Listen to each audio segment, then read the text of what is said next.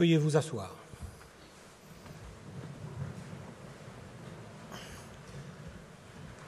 L'audience est ouverte.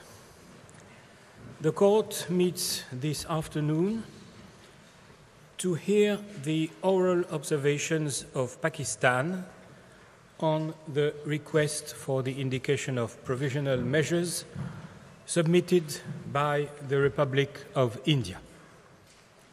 I now call upon Dr. Mohammad Faisal, representative of the Islamic Republic of Pakistan.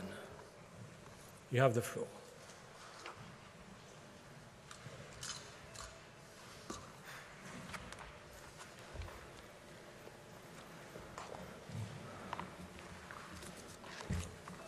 Your Excellency, the President of the International Court of Justice, honorable judges of the court, excellencies, ladies and gentlemen. I am honored to appear before this court as Pakistan's agent and to make the following remarks.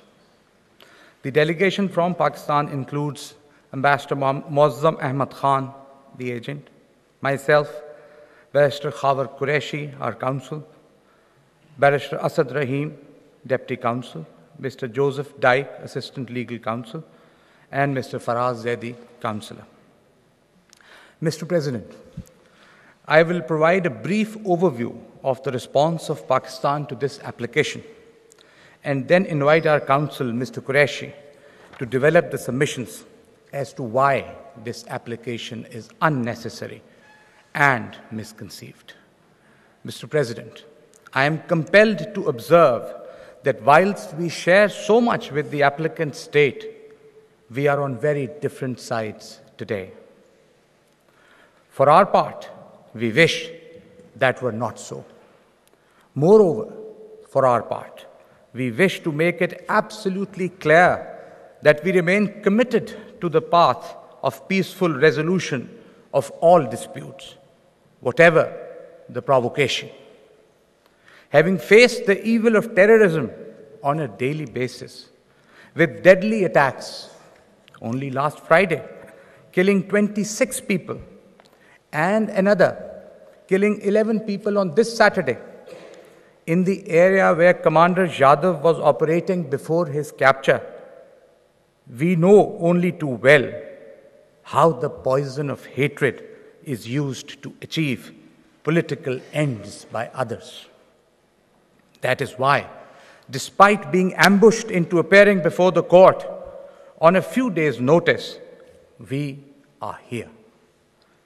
We are here because we will not be cowed by terrorism, nor will we allow any attempt to malign or misrepresent our position or legal processes to go unchecked.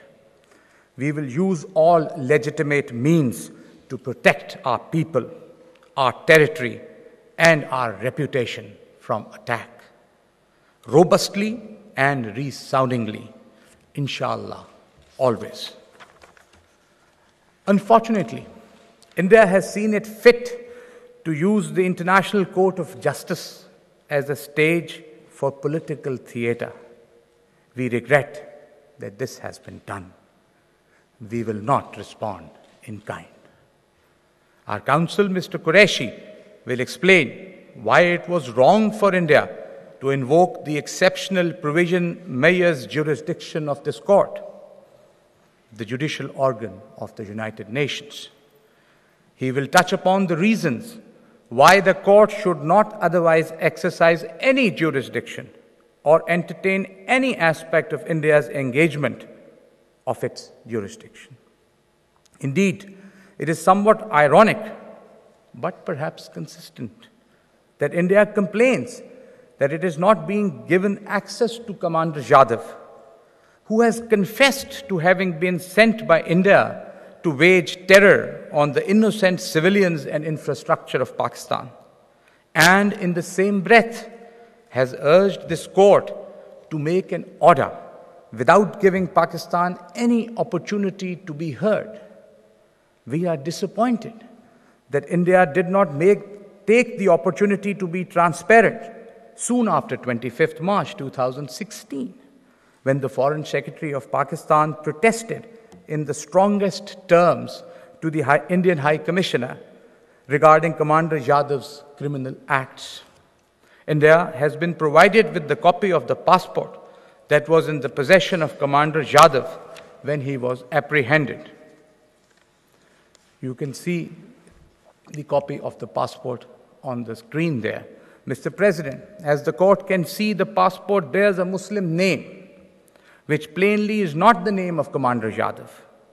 India has been unable, or perhaps more accurately unwilling, to provide an explanation for this passport, which is the most obvious indication of covert and illegal activity. India could simply have denied that the passport was genuine. We submit that India's silence is telling. Indeed, India could and should have responded to a letter of request dated 23rd January 2017, seeking India's assistance to investigate the criminal activity and links with people in India, which Commander Jadhav has revealed. Instead, India appears to have been in hyperdrive mode to brief its press that Commander Jadhav, a 47-year-old man, took early retirement and was kidnapped in Iran, from where he was brought to Pakistan to give a false confession, presumably. We fully understand that this court is not concerned at this stage with an evaluation of the merits. We are not sure what merit there is in a state which sends a spy and terrorist seeking entitlement to untrammeled access to its tool for terror. However, we consider that it is important for this court to hear the extracts of the confession which were made public on 25th March 2016. On the same day, the P5 and the EU were also informed of Pakistan's grave concerns in this regard. Indeed, later that day, extracts of a video of the confession of Commander Jadhav were made public. I intended to share the extract of the video, just around 6 minutes of the video. I understand that the court has viewed the video, but would prefer it not to be shown here. I should make it clear that the video is publicly and readily available for anyone who wishes to see it. The viewers can decide for themselves whether Commander Jadhav is confessing voluntarily and comprehensively. India will no doubt say that the candid and contrite confession was exhausted by foul means. That would, of course, be very wrong in every respect. Mr. President, India has sought to persuade this court that we intend to execute Commander Jadhav within days. Despite India having selectively quoted from the contents of Annex 8 to its application, the court can see for itself that this is totally false, simply by reference to the clemency process available as a right to Commander Jadhav. A period of 150 days is provided for in this regard, which even if it started on 10th April 2017, which is the date of conviction at first instance, could extend to well beyond August 2017. There is also, of course, the potential for the writ petition of the High Court to be invoked, as we believe India must be well aware. Pursuant to Articles 184(3) and Articles 199 of the Constitution of Pakistan, individuals have successfully obtained relief from the courts. India and Pakistan have a common source for the vast bulk of our legal processes and procedures. More importantly, if the court will forgive my language, we simply have no reason to stop the canary from singing. Others might wish that. We do not. Just to make the point absolutely clear, an expedited hearing which would dispel any suggestion of the need for provisional measures is an approach that Pakistan would invite the court to adopt. On this basis, Pakistan would be content for the court to list the application of India for hearing within 6 weeks. We have no desire to waste the court's valuable time and resources in trying to score political points.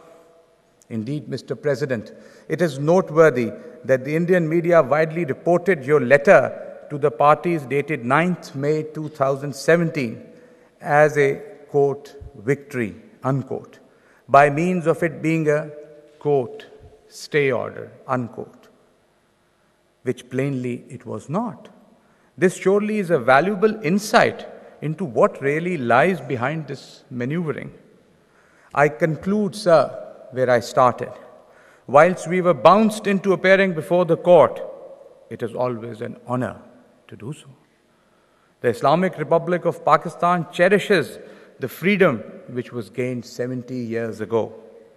It wishes to live in peace with its neighbors and hopes they will soon appreciate the virtue of such an approach. I thank you, Mr. President.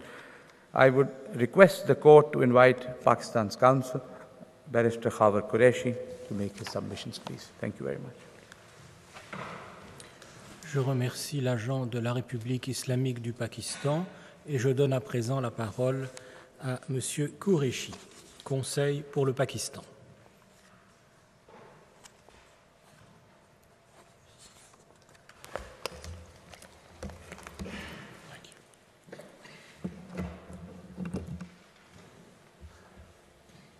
Mr. President, members of the court, it's an honor for me to appear before you on behalf of the Islamic Republic of Pakistan. On a previous occasion when I appeared before this court, it was in the context of a situation of real urgency. Exceptionality was plainly involved. That was in the context of the Genocide Convention being invoked by Bosnia and Herzegovina to seek and eventually obtain provisional measures from this court to try to stem the flow of blood that was all too clear. In this case, I will invite this court to dismiss the application that has been brought before this court on 3 bases. Firstly, there is no urgency.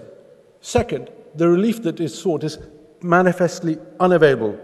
And third, so far as jurisdiction is concerned, the jurisdiction under the Vienna Convention of 1963 is not as untrammeled as my learned friend has suggested. It is limited, and indeed it is further limited and qualified or supplemented by the 2008 agreement, which the applicant state has been at pains to disavow, an agreement that has been in place for 10 years, and it's now being suggested it's not relevant. It's also being suggested that because it did not comply with the requirements of Article 102.2, it cannot be placed before this court. It's rather unfortunate that having brought the respondent state before this court, the applicant state seeks to rely upon what can best be described as a technicality. However, I begin by referencing the conduct of the applicant. The applicant has sought to invoke and obtain the most exceptional relief from this court. And it has done so, as paragraph 23 of its request makes clear, by urging this court not to permit an oral hearing. If an applicant seeks to invoke such an extreme jurisdiction to deny the other side a hearing, it is incumbent upon such an applicant to ensure that it provides a court with full and frank disclosure, that it ensures that the documentation and information placed before the court is accurate, and that it ensures that all material facts are placed before the court. As I will demonstrate, there are, unfortunately, flaws in the approach of the applicant in every respect, so far as these 3 fundamental elements are concerned. Firstly, paragraph 20 stressed that without provisional measures, Commander Jadhav would be executed before the court could consider the merits. Indeed, paragraph 21 stressed that there was such immense urgency that this might happen any day. and therefore it is not surprising that when one seeks to invoke the jurisdiction of the highest judicial organ of the United Nations, indeed the highest judicial organ that all members of civilized nations turn to, that the President issued the letter on the 10th of May as he did, in the terms that he did. It was said in the application, furthermore, that the trial was rushed through and that Commander Jadhav could be executed summarily. The papers before the court, within the application itself, demonstrate at Annex 6 the detailed public statement made by the advisor to the Prime Minister on the 14th of April, His Excellency Sattar Aziz, that none of that is, with respect, true. There were 4 stages of the trial, 21st of September to the 12th of February 2017. The clemency process was identified clearly, the timeline, 90 days plus 60 days. What's also said to this court in the application, paragraph 9, is that the Pakistani authorities had made it clear that Commander Jadhav was not eligible for consular access, nor would he be granted consular access. The court was referred to Annex 7. Regrettably, Annex 7 says no such thing. What the applicant has sought to do is to introduce as Annex 11 an article from a newspaper, which, whatever else it may be, is not a newspaper of the record in Pakistan. But what is important to note is that there was plainly a material misrepresentation in the application that was placed before the court as to the position of the authorities of the Islamic Republic of Pakistan. Because, in fact, Annex 9 to the very same application provided a draft transcript of a 3-page press briefing provided by the spokesperson to the Foreign Office. And the court will see at page 3 that in answer to a direct question from a journalist, the Foreign Office official spokesman made it very clear that pursuant to the bilateral agreement between India and Pakistan of 2008, which India is anxious to avoid any reference to, the question of access to Commander Jadhav would be decided on the merits. The court has been given an indication, moreover, that there was some request for evidence made by the Pakistani authorities, but all that the court was given was the cover letter in the annexures. Unfortunately, the court was not provided with the substantive material which was given to India on the 23rd of January 2017, but it has now. In the judge's folder at Annex 1, the court will see that the material comprised a cover letter which identified 13 names that Commander Jadhav had provided to the Pakistani authorities. The cover letter sought the assistance of the Indian authorities to the phone records of Commander Jadhav. It sought the assistance of the Indian authorities to bank account details. These are all perfectly reasonable, legitimate requests. The Indian authorities were provided with a copy of the first information request, the details of the allegation, Annex 1. Annex 2 was a copy of the passport. Now, interestingly, at no stage has India made any comment about the possession of a passport by an individual whose nationality as an Indian national has been assumed, we say de bene esse, but has not actually been established by the Indian authorities. The passport plainly requires explanation. There is the confession, which is in the bundle that was given to the Indian authorities, together with, significantly, the United Nations Security Council Resolution 1373, one of the most important Security Council resolutions ever promulgated in the aftermath of the horrors of the attack on September the 11th. India, no doubt, would have been fully familiar with the principles identified in that resolution, but incumbent upon all member states of the United Nations, is the obligation to assist, not only in preventing terrorism, but the provision of evidence. What happened? Deafening silence, no response. What's said in the application at page 24, paragraph 50, is that the confession of Commander Jadhav was obtained after India had sought access. Somewhat ironic, because as you have seen, and as the written submissions that are before the court will make clear, the chronology is as follows.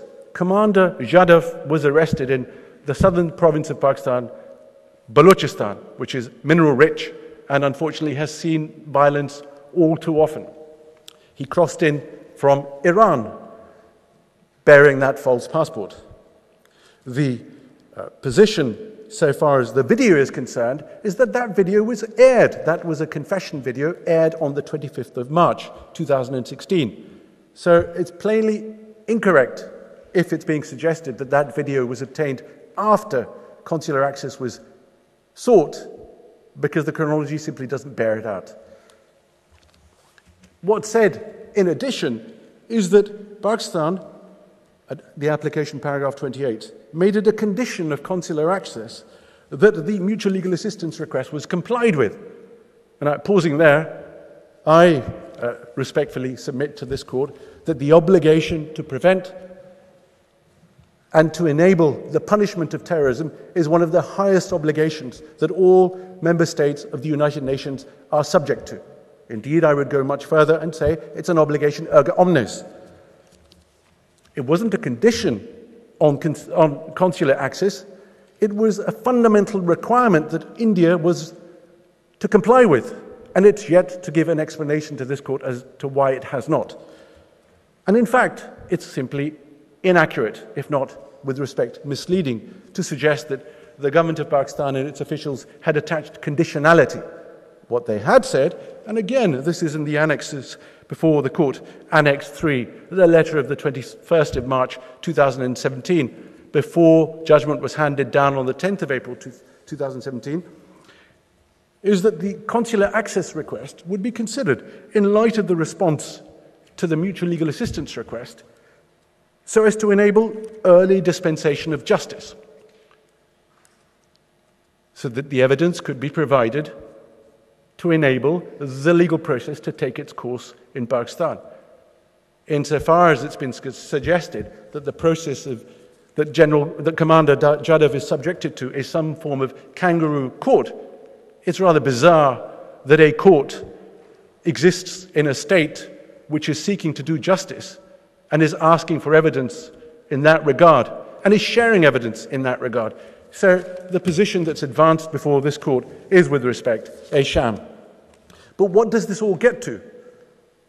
We saw in the request at paragraph 20 that the President was urged to act on the request for provisional measures because Commander Jadhav might lose his life any day. India generated a sense of urgency, not Pakistan.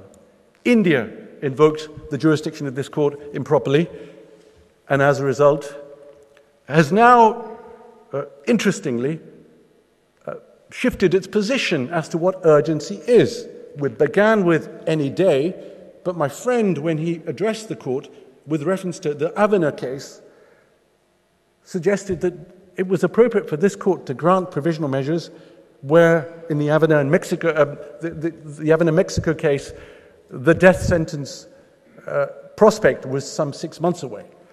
Firstly, that's not correct. And second, it's not acceptable to invoke the jurisdiction of this court on the basis of imminence, any day, about to be committed, and then come to the court and say, it may be 6 months, that's enough for you. Because when one looks at the cases themselves, the 3 death sentences cases, they all relate to the use of capital punishment in the United States of America.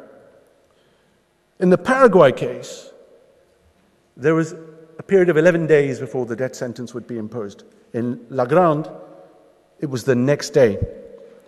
And in Havana, the earliest that any one of those 54 Mexicans might be exposed to the death sentence was 4 weeks. Not 6 months, 4 weeks. And when one looks at the drafting history of Article 41, which this court, in the Legrand Provisional Measures case, helpfully provided an insight to, at paragraph 105, Article 41 relates to certain situations in which irreparable harm is about to be committed. About to be committed. There is plainly in that language a sense of immediacy, imminence, urgency. And 6 months plainly, in nobody's book, is imminent or urgent or immediate. The application conveniently glossed over the existence and availability of clemency, which was articulated in the advisor to the Prime Minister's public statement on the 14th of April, which was before the court, but was not drawn to the attention of the court. In the oral phase this morning, my friend indicated that action was likely to be taken before final decision is likely to be given. An elastication, at best, of the position that was placed before the court in writing. That simply will not do. This court has on its docket some of the most important issues engaging the states. This court exists to ensure that states engage in peaceful resolution of disputes. This court does not exist for time-wasting and political grandstanding. The second point is that the relief that is being sought is palpably unavailable. In the oral submissions, what my friend said is that in the least position, at the very least, what is required is annulment. At the highest, forthwith release. The court will see this from paragraph 60 of the application. There is no realistic, plausible prospect of obtaining such relief from this court. This is not aspirational. This is beyond aspiration. The court is well aware that in the Paraguay case, despite the order of this court being handed down on the 9th of April, the execution was to take place on the 14th of April, the reparation provided by the United States of America was an apology. Similar relief was sought by Paraguay. In the Legrand case, despite one of the two brothers, Walter Legrand, being executed on the 3rd of March 2009 in the face of this court's order, the order that was ultimately granted by the court in 2000 was for the United States, in respect of other German nationals subjected to similar treatment, to be made, for the position in their regard, to be such that review and reconsideration of their position was available by a means that was to be chosen by the United States of America. Indeed, in the Avena case, at paragraphs 121 to 124, this court stressed, as had been said in the Legrand case at paragraph 225, that this court is not a criminal court of appeal. This court does not exercise criminal appellate jurisdiction. Paragraphs 121 to 124 of the Avena judgment dated 31st of March 2004 stress this point. In the present case, paragraph 121, this court stated very clearly, the court's task is to determine what would be adequate reparation for the violations of Article 36. It should be clear that that was referring to what needs to be done to make good the violations. And what was stated by the court was that it follows that the remedy to make good these violations should consist in an obligation on the United States to permit review and reconsideration of these national cases, the 54, by the United States courts. The court also made it clear at paragraph 122, the court reaffirms that the case before it concerns Article 36 of the Convention and not the correctness of the death penalty, of any such conviction or sentencing. There was a suggestion on the part of Mexico that the reparations entitled them to seek the reparations request entitled Mexico to seek partial or total annulment of conviction or sentence.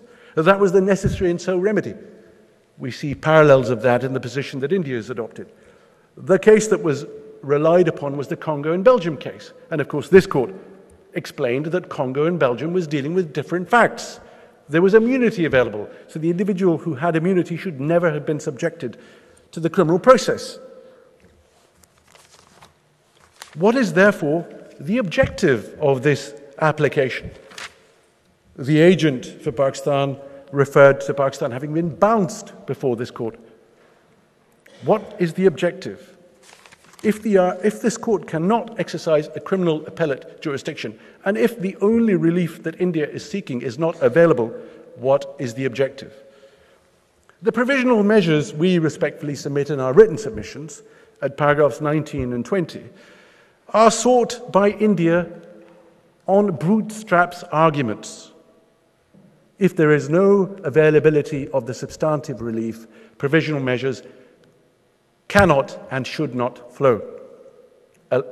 Bootstraps arguments is a term familiar to English lawyers, and I apologize for using it, but I hope one can visualize how someone trying to pull themselves up from their boots.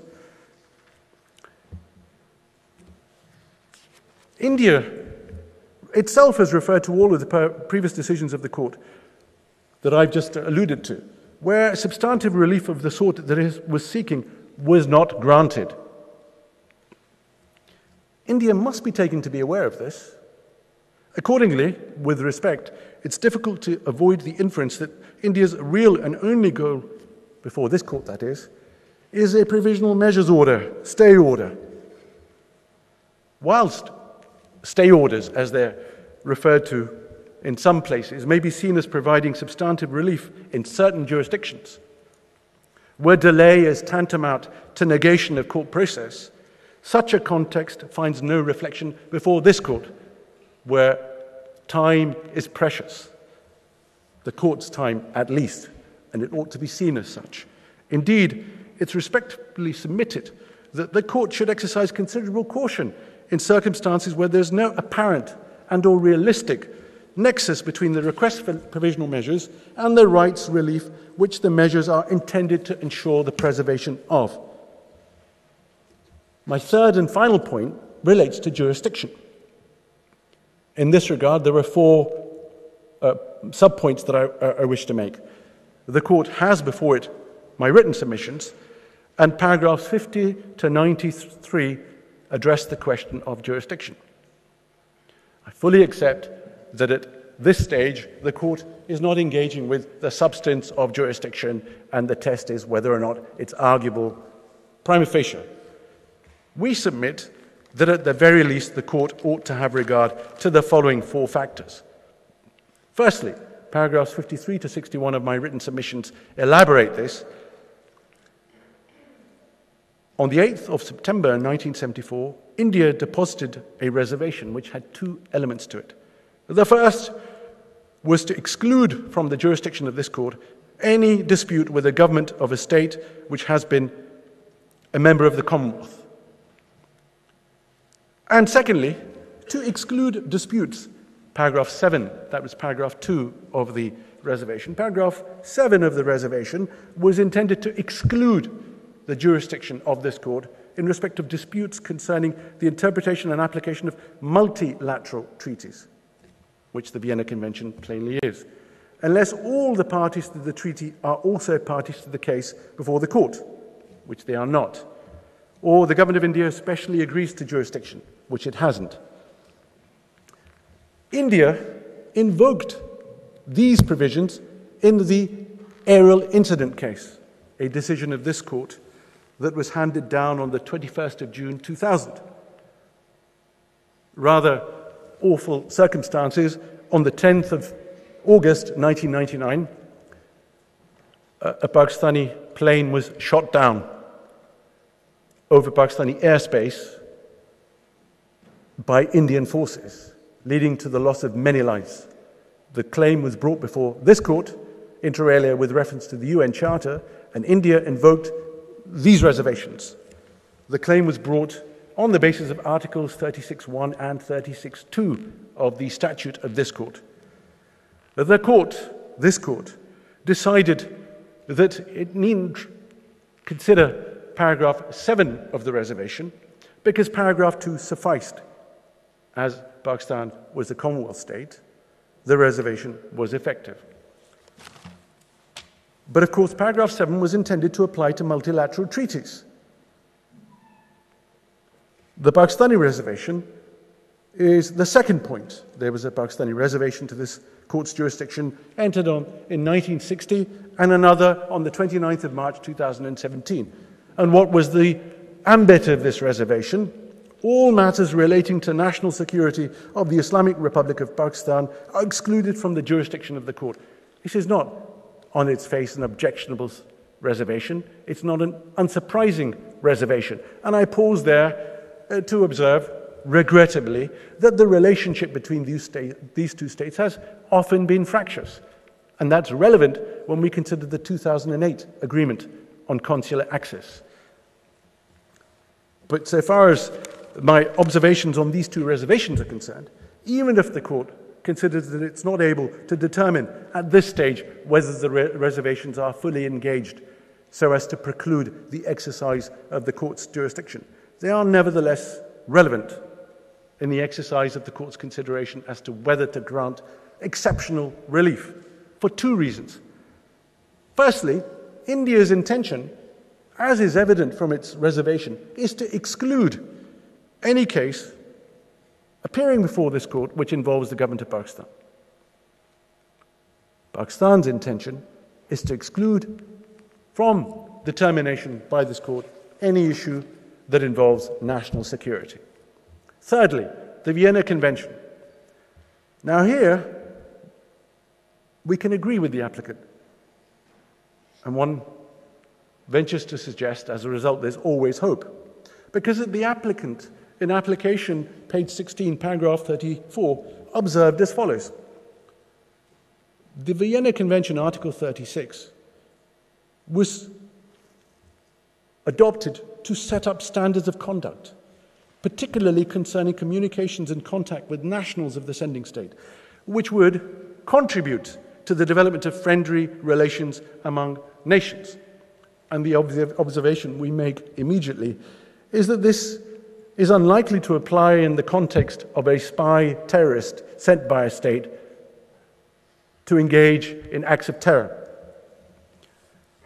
Indeed, it's clear from the Vienna Convention itself that there are provisions beyond Article 36 that need to be considered before coming to the court with the bold assertion that the Vienna Convention is an interrelated regime. Indeed it is. There are 73 articles, but the only one that's been brought before this court is Article 36. The preamble makes it very clear that the rules of customary international law continue to govern matters that are not expressly regulated by the provisions of the Convention.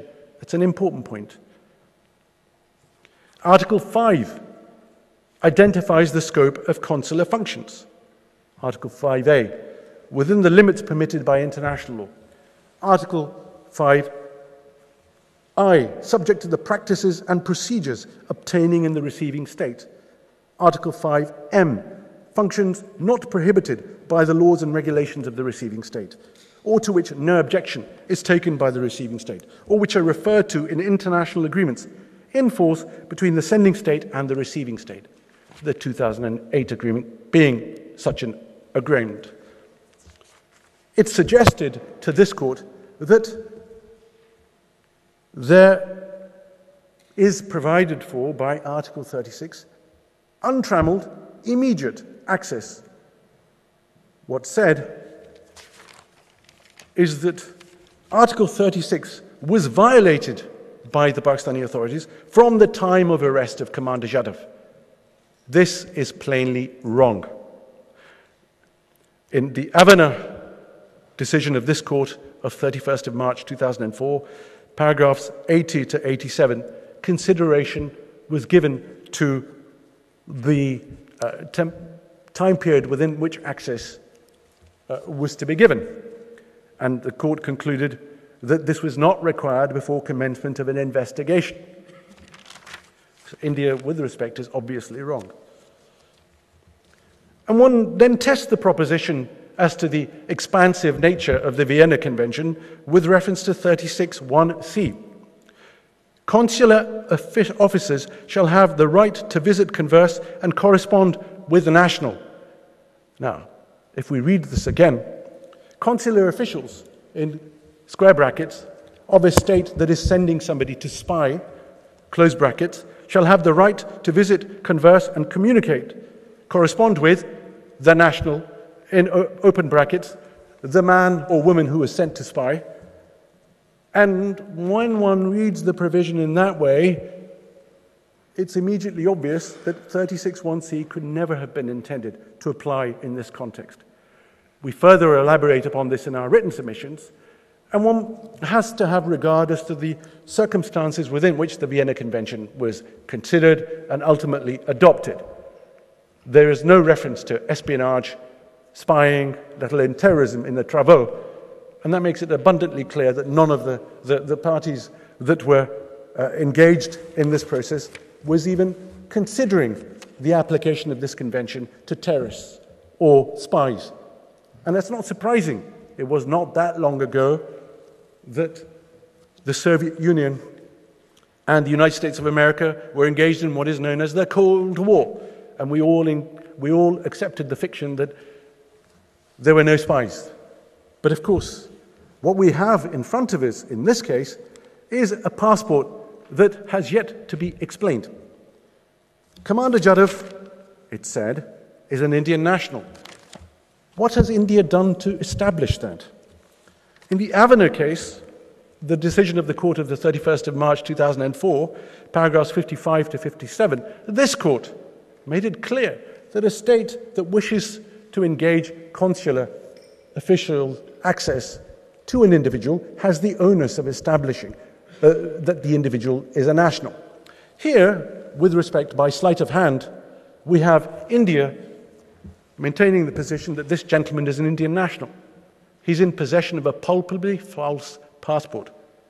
Forget about providing assistance to the request for assistance of 23rd of January 2017, which gave India the false passport. It would have been open to India to say, well, actually, he has this passport, which has his name on it. Of course, one can immediately see how that might present problems. India could also have provided a copy of his birth certificate, as the Mexican authorities did in Avenir. None of those happened. So we respectfully observe it's rather unfortunate that India is coming to this court adamant that Commander Jadhav is an Indian national, but has done nothing to prove that or establish that at all. And it may not be surprising why that is the case.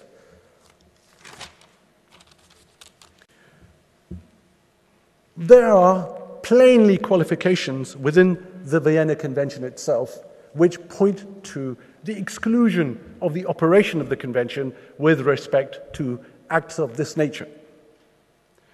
Article 55 makes it clear that there must be no interference in the internal affairs of the receiving state. That itself makes it plain that if an individual is accused of espionage, terrorism, consular access, which may involve compromising evidence, which may involve exacerbating the threat for the receiving state because of coded communication, cannot possibly be anything other than a breach of Article 55.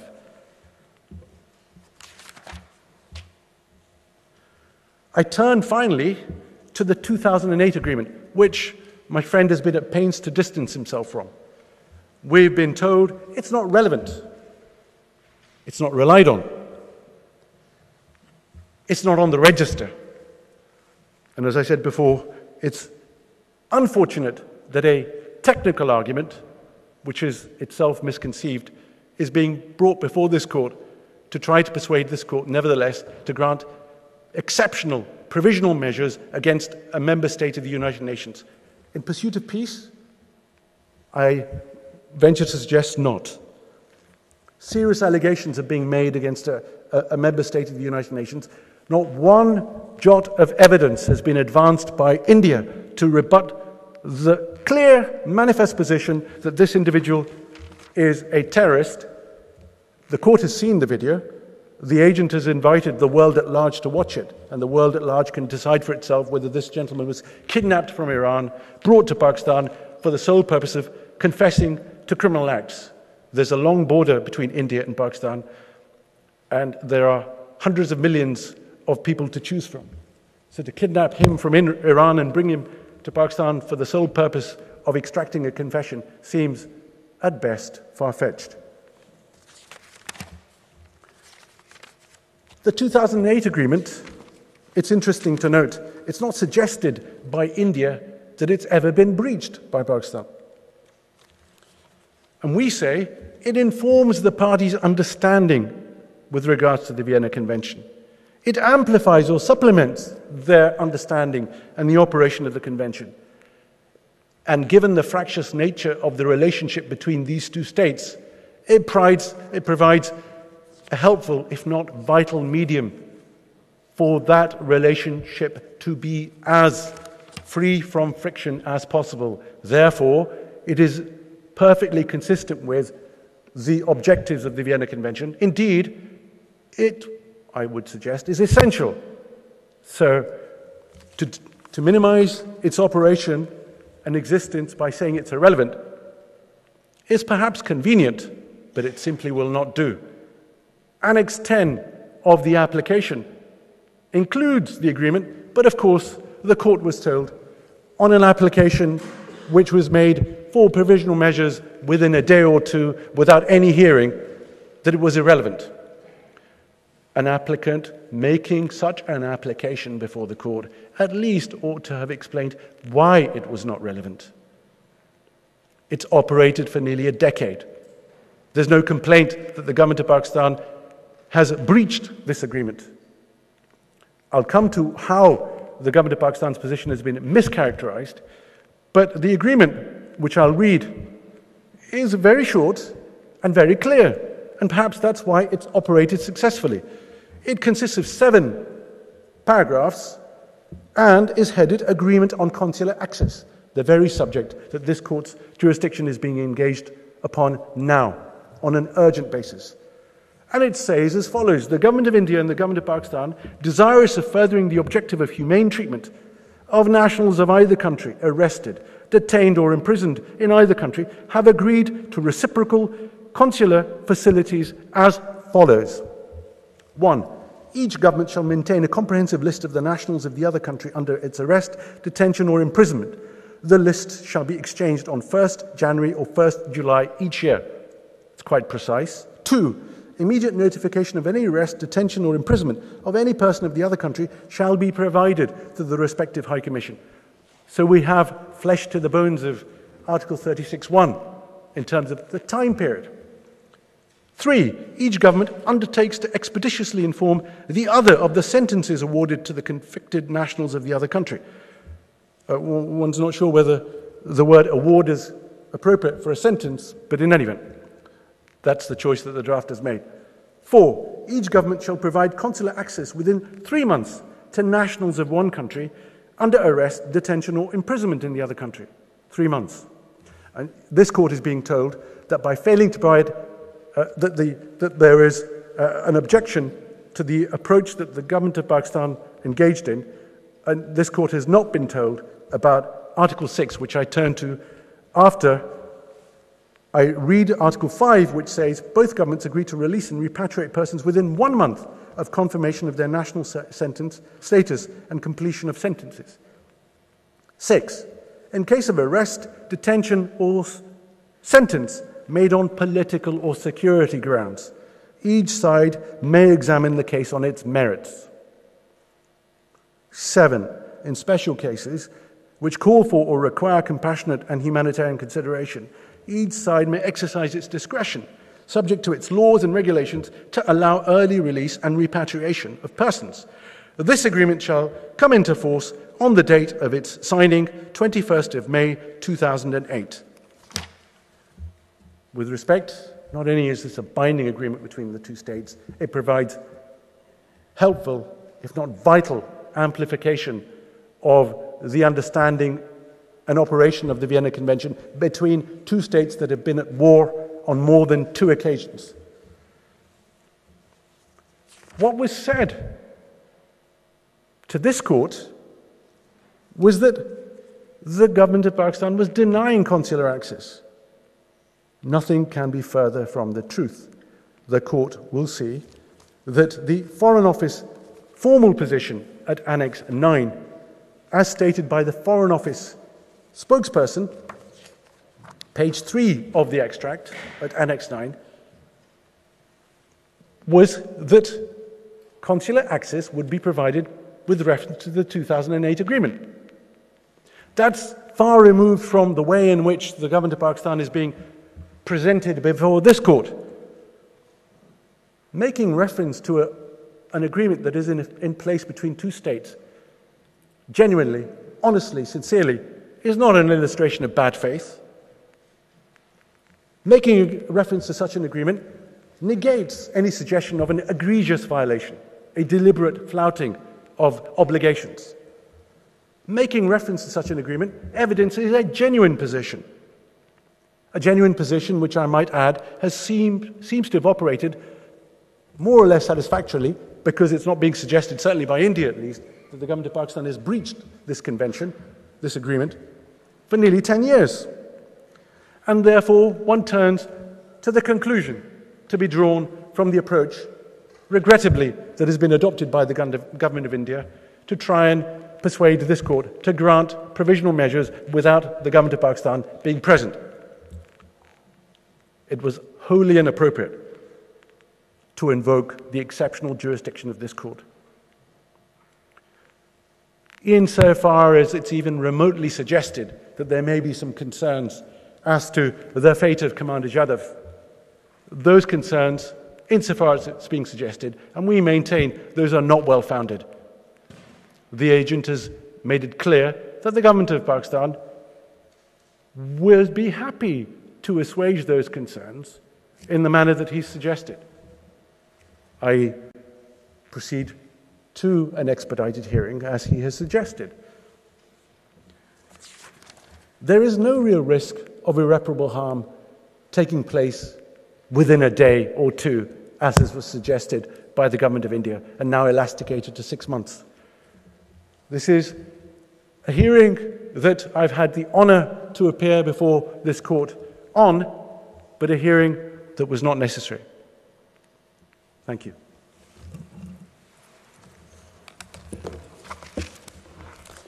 Je vous remercie, Monsieur le Conseil du Pakistan.